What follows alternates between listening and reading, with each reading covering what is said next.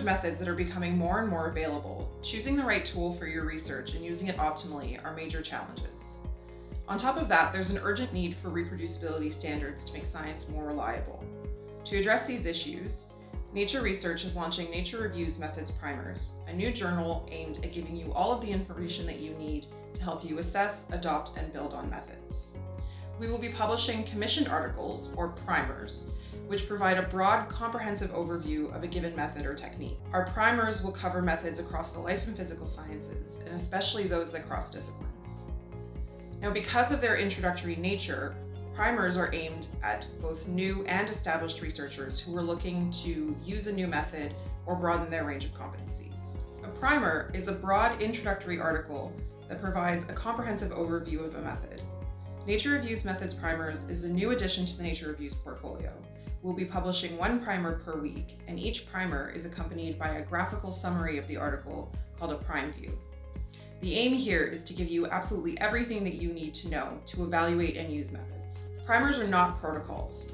What we're doing here is we're providing a synthesis of all of the information that you need to give you the best practices for experimental design, data analysis, reproducibility, and standardization. Every primer has the same basic structure, which is set by the journal.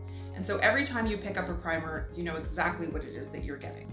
The introduction will provide an overview of the method and its underlying scientific principles and explain how these impact the way the method works. In the experimentation section, our authors will provide you with all of the information that you need to know to design your experiments, set up your equipment, and acquire your data. In the results section, our authors will show you how you can correct and analyze your data and the tools that are available for this. In the applications section, our authors will show you the range of research questions that can be addressed using this method.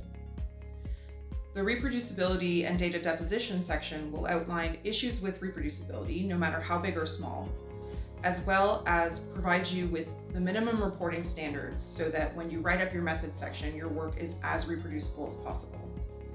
They'll also outline a plan for data sharing.